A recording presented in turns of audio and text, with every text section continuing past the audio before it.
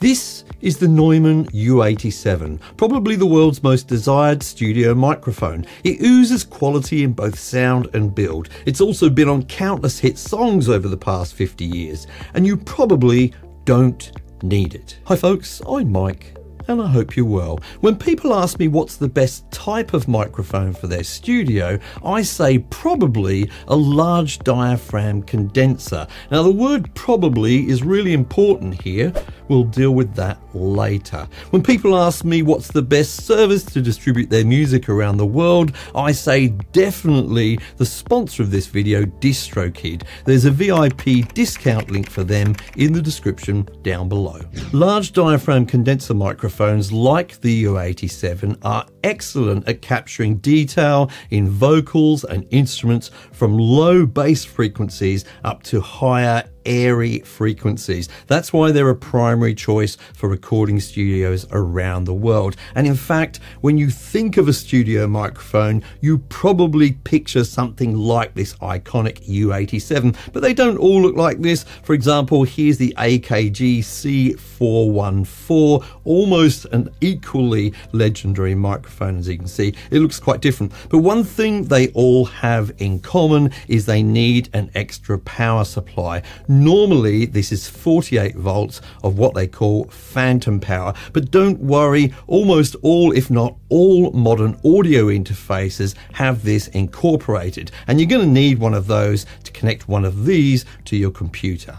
One way in which these microphones may differ is with something called polar patterns. Essentially, this is about how the microphone, or where the microphone, picks up sound, whether it's just in front of it, whether it's from both sides, whether it's all around, or some other option. The U87, for example, has 3 switchable polar patterns, whereas the C414 has 5. However, I find in a home studio, for around about 90% of the time, I just use one polar pattern. That's the cardioid polar pattern, where the microphone picks up sound just from one side and in front of it. This is excellent for things like singers, or even for things like acoustic guitars. So by all means, if you want the absolute best tip-top quality of sound recording and budget is no issue for you, follow the links in the description down below and buy one of these amazing microphones. And I'll thank you for that, because to be honest, I'll get a small percentage of the sale at no extra cost to you. But I have to say, I don't think these high quality microphones are something you actually need. Now, I've got good reasons for that. Imagine a scenario in the future where you've released your music to the world. Hopefully you've used our sponsor DistroKid for less than $23. There'll be a discount if you follow the link in the description down below. You'll have done it very easily and got it on places like Spotify, iTunes, Amazon, etc, etc. Now imagine in this scenario, unfortunately, your music is not that well received. Well, I can guarantee to you right now, it's highly unlikely that it has anything to do with your microphone choice. It's way more likely it's got something to do with the song, your performance, or even the mix, way before it has anything to do with your choice of microphone. And for that reason, I'd also like to recommend something much more budget friendly.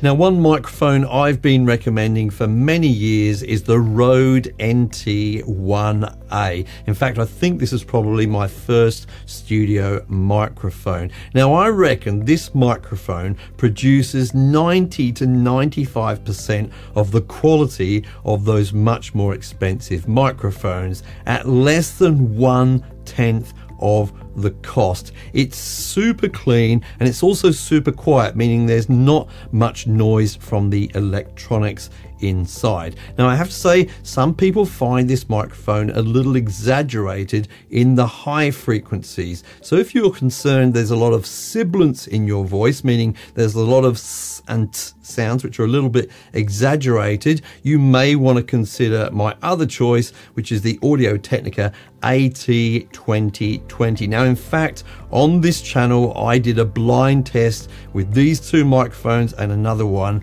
and you all picked this as the best sounding condenser microphone. Now, don't be put off by its very cheap $99 price tag. This really does produce a high quality of sound. Do you remember I said at the beginning that these are probably the best type of microphone for your home studio? The reason I use the word probably is because with these microphones, their strengths are also their weaknesses. They do pick up sound in incredibly high detail, but unfortunately, all sound, even unwanted sound, things like the baby crying in the room next door, or those low-flying military jets which have been flying over my house during the recording of this video. They're also going to pick up unwanted sounds from within your studio itself, especially reflections or kind of echo sounds from hard surfaces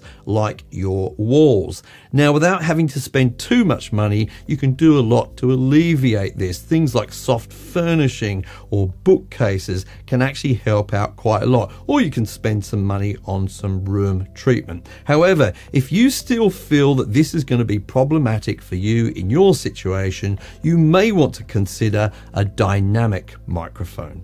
This is the Shure SM58, a legendary dynamic microphone, especially for singers on stage for around about the last 50 years or so. It's small, it's rugged, and notably, it's very good at picking up sound just in front of it, but not so good at picking up sounds further away. So a good solution if you have the kind of problems that we were discussing earlier. Now, it only has one polar pattern, that's the cardioid pattern, and it's got no need for an extra power supply. If you're already a gigging musician, you may already own one of these. However, you can also pick them up for less than $100. That's pretty good for a legend. So you may be asking, well, why not just use one of these anyway?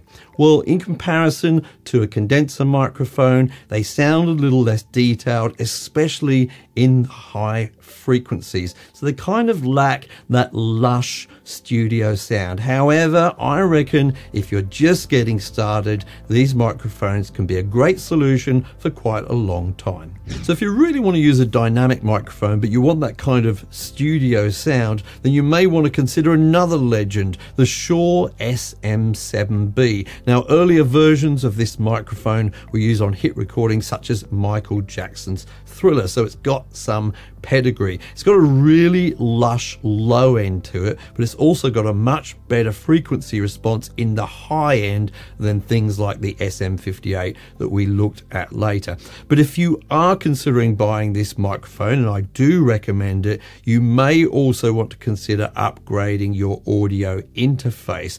These microphones require a lot more gain than other microphones, and unfortunately, as you use more gain on some cheaper audio interfaces, you do get noise introduced. Okay, so this is a big consideration. Now, a lot of people recommend something called a cloud lifter to boost the signal before you go into your audio interface, but I'm not convinced that those don't also introduce extra noise. In fact, I've made a video about that right here.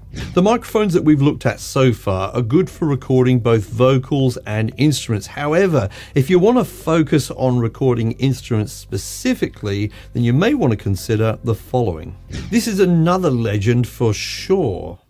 This is the SM57. It's extremely similar to the SM58 we looked at earlier. In fact, they both have the same cartridge inside, but they just have a different shaped grill. The SM58 has this ball-shaped grill with a built-in pop filter, which is great for singers, whereas the SM57 has a much smaller grill, so it's easier to get into tight spots, and also means that you can get the source a little bit closer to the diaphragm of the microphone. You'll see SM57s in top-class studios around the world, especially pointed at guitar cabinets or even acoustic guitars. Not bad for a $99 Legend.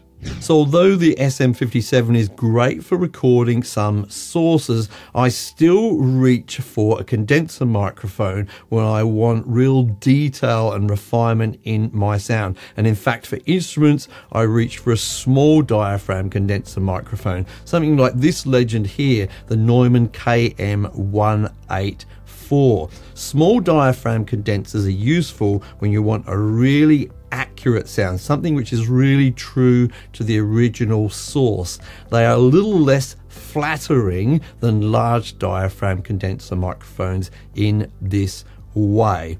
Now, this particular microphone I absolutely love to use on acoustic guitar, and in fact sometimes I will use a pair of them for a stereo recording, but they are a little bit on the pricey side. If you can afford it, go for it. But if these are outside of your budget, then I can also highly recommend these microphones. This is the Universal Audio SP1. I've only been using these for the last few months, but I'm super impressed. They come very, very close to the quality of the KM184s at a much more friendly price. I'd like to give a quick honourable mention to another type of microphone, the ribbon microphone. Now, these are far from necessary in a home studio, and you could get by for years, perhaps forever, without really needing one. They have a really nice quality natural sound to them, but they're much darker in sound than the other types of microphones that we've discussed. I like to use this SE Electronics VR2 in combination with another microphone to give a really natural warmth to the recording. If you take away only one thing from this video, I'd like it to be this. All of the expensive microphones I showed you in today's video could take a great performance from a great artist and maybe squeeze another 2 to 3% out of it, giving it a competitive edge over other major releases. However, for us mere mortals, most of our life will be spent in the unending search for a great lyric, a great chord progression, a great melody, etc. And a legendary microphone is really not going to make much difference to us. Thank you so much for watching today, and I'll see you in the next video.